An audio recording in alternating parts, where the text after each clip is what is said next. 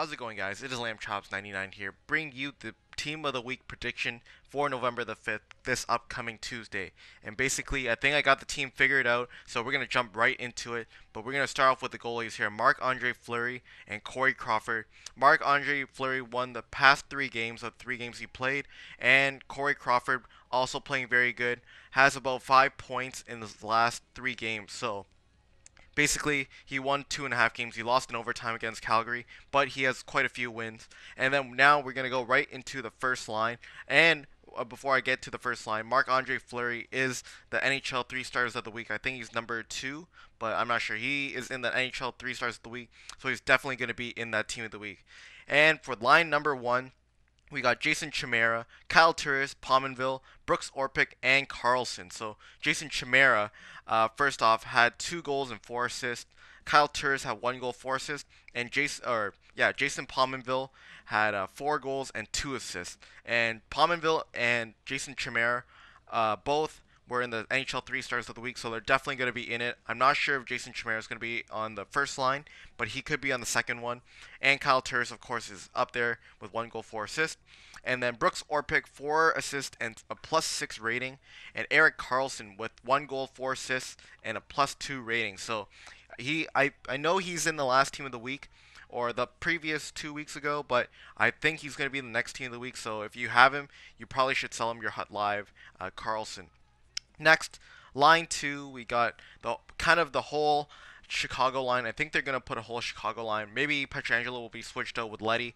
But the whole Chicago line was doing very, very well. They won, I think they're out of the 3 games they played, they won 2 games and lost 1 in overtime. But we're going to get right into it. Erik Karlsson, 1 goal, 4, oh, wrong one, sorry. Patrick Sharp, 2 goals, 2 assists. Jonathan Taves, 3 goals, 2 assists. Marian Hossa, 2 goals, 4 assists. Duncan Keith, +0 rating, and he got 4 assists. And Alex Pietrangelo with 3 goals and 1 assist. So that is my line 2. And line 3 here, we got Chris Kunitz, David Legwand, Joel Ward, Ryan McDonough, and we got Mike Green. So Chris Kunitz had 4 goals. David Legwand had 3 goals, 2 assists. Joel Ward, the hat trick boy, got 3 goals, 1 assist. Ryan McDonough, 1 goal, 2 assists, and Mike Green with 3 assists with a +3 rating. So that is my line 3. And line 4, I tried to change it up than last week. I tried to make kind of a grinder, kind of power forward kind of line. So first, we got Alex Killorn with 2 goals and 3 assists, which is pretty crazy.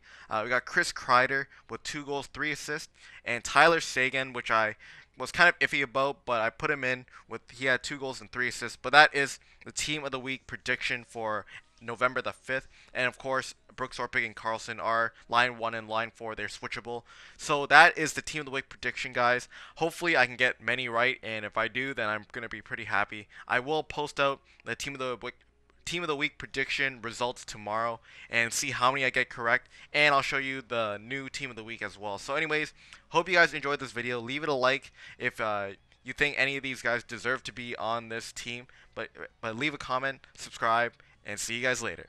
Bye.